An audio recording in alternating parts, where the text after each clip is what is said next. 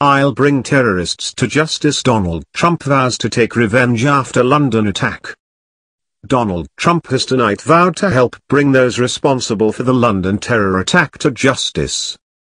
The US president made the promise to Theresa May during a phone conversation in the wake of the horrific attack.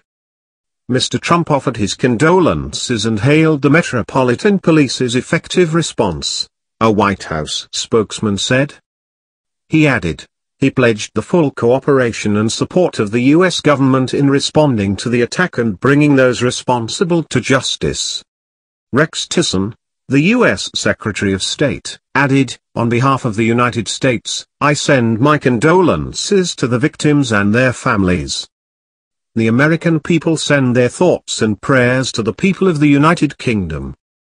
We condemn these horrific acts of violence, and whether they were carried out by troubled individuals or by terrorists, the victims know no difference.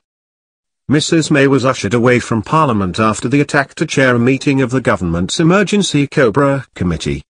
A Number 10 spokesman said, the thoughts of the Prime Minister and the government are with those killed and injured in this appalling incident, and with their families.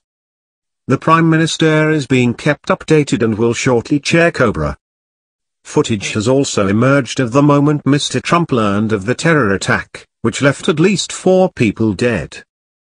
Preparing to speak to media from Washington, D.C., the U.S. leader said, hearing some big news having to do with London. It just happened. Other world leaders have condemned the incident and paid tribute to the victims.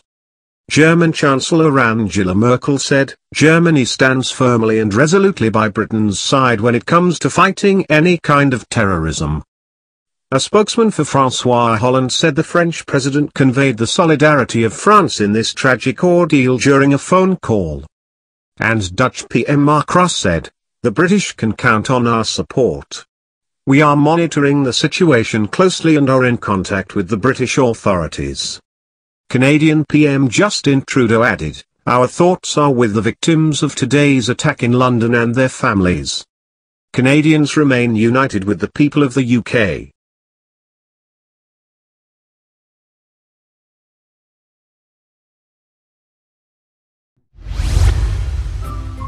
Thank you for watching. Please subscribe to us on YouTube. If you like, donate to us, visit home on the page PayPal.